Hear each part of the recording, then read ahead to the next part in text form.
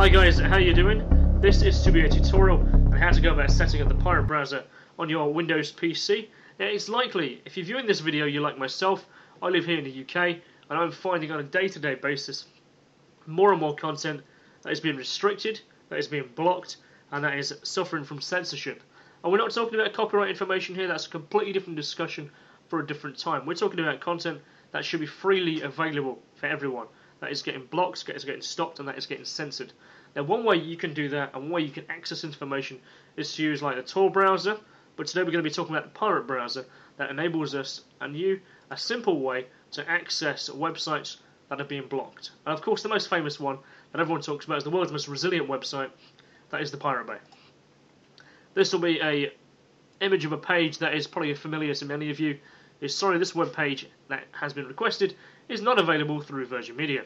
And of course, if you were to use the kind of long-term suffix really on the Pirate Bay, it's now just a remote server being blocked by Google and not even being found, in fact. So, Pirate Bay can in fact still be found.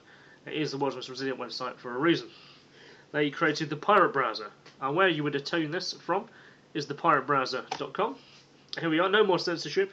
The pirate browser is a bundle package that features a version of the Vidalia, which is the Tor client, as a custom version of Firefox with some custom configs, like it says here, that allows you to get around the censorship that has been placed in countries such as the United Kingdom, where I live, and many other countries as well. Now, for the sake of the tutorial, today we're going to be downloading using this self-extracting archive, as it's much easier and simpler to put this across in a video for you to do this and to take up this action. Of course, there's a magnet link and there's the torrent file as well, so download with whatever you wish. As I said, we're going to use the self-extracting archive.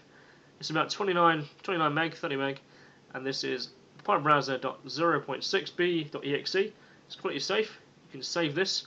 I'm going to put it on my desktop for the sake of simplicity. And it'll take just a few moments to come down. As you can see, it's now complete.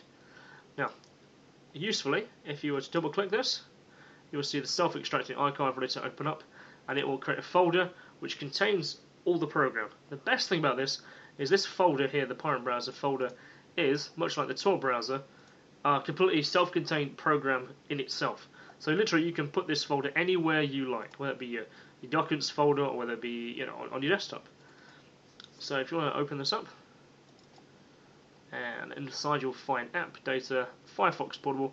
As I said, it is a custom version of Firefox, and start Pirate Browser. So if we run this, you'll see it start the Vidalia control panel. I'll just take a few seconds to go through.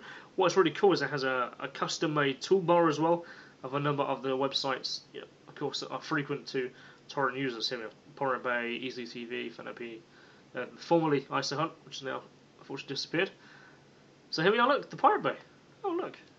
Of course, it features the most current version of their server, as well as their backup in the Onion network, in the Onion router network, and with many of the websites that have been blocked here in the UK. So feel free to go and use this. Now, it must be clear that this doesn't enable anonymous browsing. That's what the Tor browser does. This is not the Tor browser, it's the Pirate browser. So do with it as you will, but it does allow you a way to access content that is currently being censored here in the UK. So please spread this message if you like it.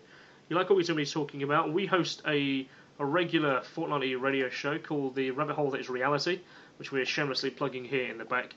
But really, it's a great radio show. Of course, I am going to say that.